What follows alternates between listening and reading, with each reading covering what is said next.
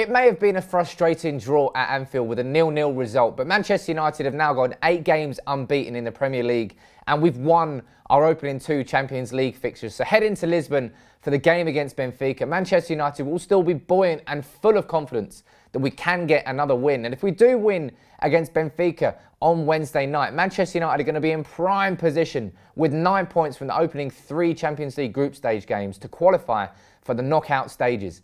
So Man United and Jose Mourinho know heading to Lisbon, a win basically secures the knockout position.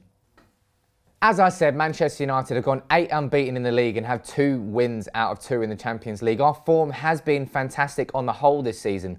But people will be holding on to that 0-0 frustrating draw against Liverpool and thinking that's the sort of form we're going in to this Benfica game. I made my opinions very clear. I think it's a point gained from Liverpool. Anfield away is the single hardest game of the season.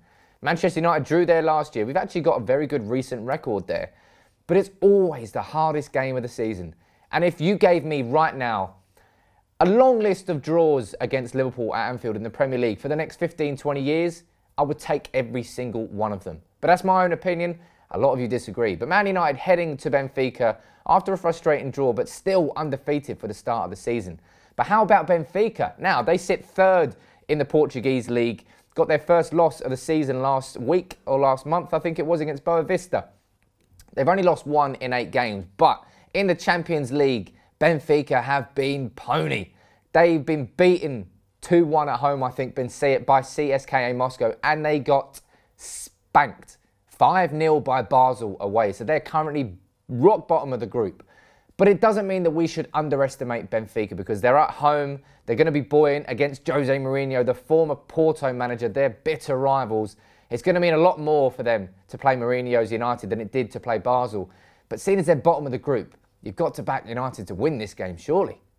So what's the team news going into the game? Manchester United are still going to be without Paul Pogba and Zlatan Ibrahimovic, who are not fit to return yet. But Luke Shaw and Marcos Rojo have travelled in the squad to Lisbon. Now, Marcos Rojo is not 100% fit and ready to return yet, but it's another step forward in his recovery. And I'm looking forward to seeing Rojo back in the team whenever he is fit. And also maybe we'll see Shaw start at left wing back or maybe left back against Benfica. That'll be a big moment for him. The Champions League against PSV was where he suffered that cruel double leg break. So it'll be a big return and fingers crossed, maybe that does happen. But Jose Mourinho is also going to be asked in his press conference on the fitness of Eric Bailly, Michael Carrick, Marouane Fellaini. So there's more team news to come. But Manchester United on a whole, injuries are looking quite good and we should be confident going to Benfica. But what's my prediction for the game? As I said, I think Manchester United will set up in a similar sort of formation than we used away at CSKA Moscow. I think we'll try and hit on the counter-attack. That's what you do in European away games. European away football is a completely different style and brand of football, which I think suits Jose Mourinho. Now, my prediction for this game is going to be a 1-1 draw. I don't think it's going to be too much of a thrilling encounter. Jose Mourinho knows to get 1 point here and win our 2 remaining games at home, and we've got the magic 10 points, and we go through to the Champions League knockout rounds. He doesn't need to take a risk against Benfica. They're bottom of the group. Their confidence will be slightly low in the Champions League, but buoyed by the fact that they're playing Mourinho's United. So I'm going for a 1-1 draw. Let me know your predictions in the comments below, as always. Drop a like on the video and subscribe to United People's TV. We'll see you soon. Take it easy.